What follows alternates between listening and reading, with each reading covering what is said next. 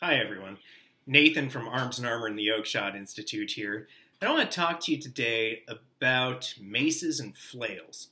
Okay, so these are some of the most iconic medieval weapons, especially in film and fantasy, and they have a complex history that is different than many people may think or realize. So, a mace, right, is a club. It's a club with a weighted end, which makes it really not much different than a shillelagh or a nightstick, or even a cane, right? That weighted end assists in delivering really devastating blows. With a mace, you can either strike or thrust quite effectively. It's essentially fighting with a stick. Now, if we look at historical maces, many of them are quite light, right? Just like most battle clubs weigh a few pounds. Right? They don't weigh much more than that because then they become too unwieldy to be effective. Right? You don't want to be using this giant heavy weapon that you overswing with that you can't actually hit someone with. It doesn't make any sense, except in video games, right? But in real life, doesn't make much sense. So maces tend to weigh 1 to 3 pounds. A 3-pound mace is pretty heavy, quite frankly. But we see them represented in art and in the archaeological record and in extant pieces really throughout history, right up to the present day if we include them as clubs. Flails are kind of mace's cousins that have a striking head that's connected to the haft by a chain or a cord or a leather thong, something that allows the head to hang free from the shaft, which of course multiplies force when you hit. Now, in Europe, the most common types of flails that were actually used as weapons developed from peasant flails, like these.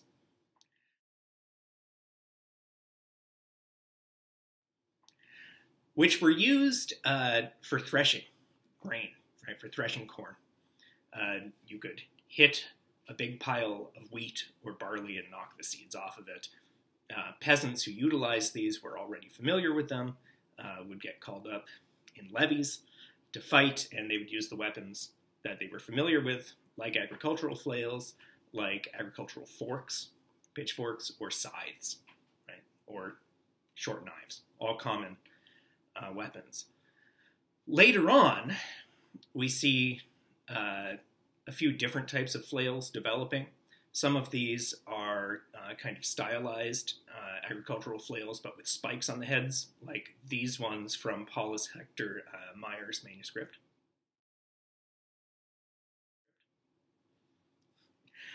And we see others, such as the Iberian flail or Spanish mangual, like the one in this picture, that have a longer 3-foot handle, and then they're usually represented with 3 small mace heads on long chains in a way that's used similar to the montante. None of these, right, are really the iconic forms of maces and flails that we see represented in popular culture, right? Things like this. So this is our Arms and Armor spiked mace. Right? This one is based on originals from the 16th century, right? Which means we're talking Renaissance here more than we're talking late medieval, right? This weapon weighs 3 pounds, but the weight's way out here in this solid steel head. There are 2 famous examples of maces like this that are extant. This one in the Wallace collection, and this one in the Philadelphia Museum of Art.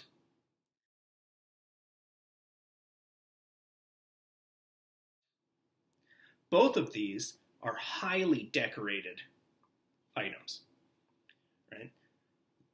These are, I'm not going to say purely decorative, but they appear to be parade items more than weapons for war, right? If you think about this period in the 16th century, this is when we're having the heyday of parade armors and parade weapons that are super decorated in Italy, in particular, where we have things like the Negroli brothers as armorers who are doing all of this super fancy work. They're the weapons that really a super rich guy would hold while riding down the street in Milan.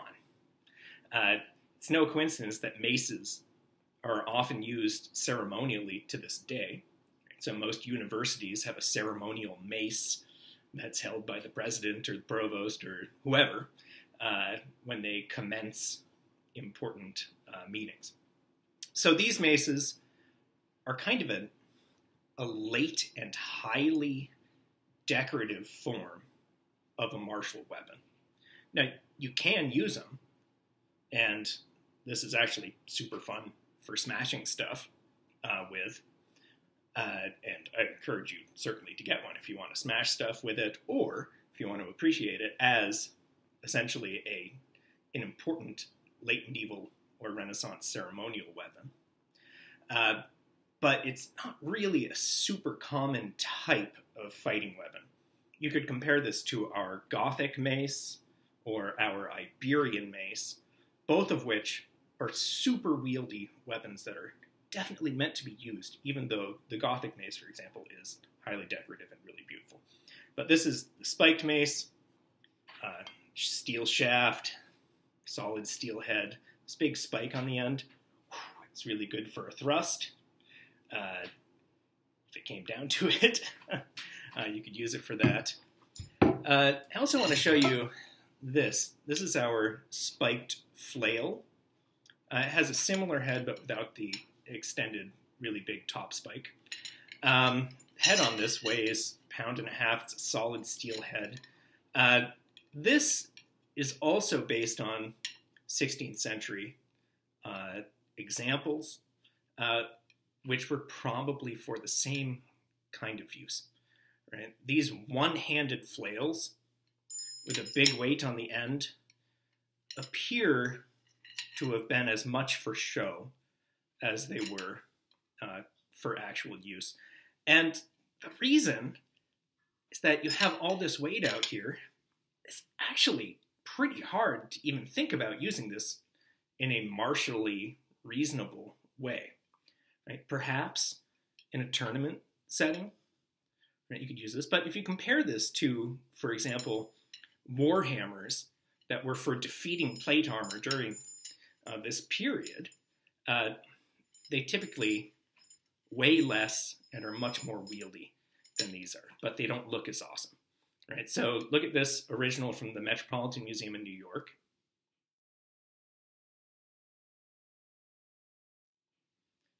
It's actually one that there's been a great deal of controversy about that we've written about in a previous blog. Right? So these weapons, they're historical, right? And these are historically accurate reproductions of them. You should totally play with them. You should watch the video at the end of this where I smash ice. And they're weapons that were appreciated in the late medieval period for the same reason that they're appreciated today, right? Which is that they look badass.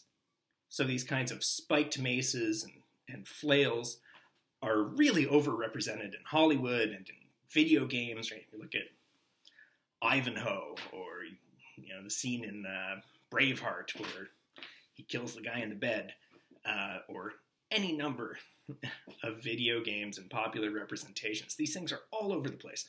But really, weapons like this were quite rare, and they were probably kind of ceremonial, right, rather than super martially effective. That's not to say they don't work. Right? They do work as long as your opponent is kind of standing still. And if they're not trying to kill you at the same time, they work really well, like the block of ice that I smashed.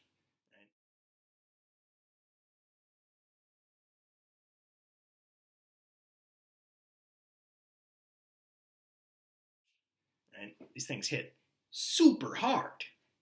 It's just difficult to stay in control. Now, if we look at earlier maces and flails, we don't have so much of a problem with that, right? They're lighter. They're actually made for fighting. They're martial implements. Or if we look at the Iberian flail that Monk Walda is telling you about, which is from around the same time period as this, the weights on the end are way smaller, right? Those weights are like, a few ounces rather than a pound and a half, which means that you can use it like you can use a montante.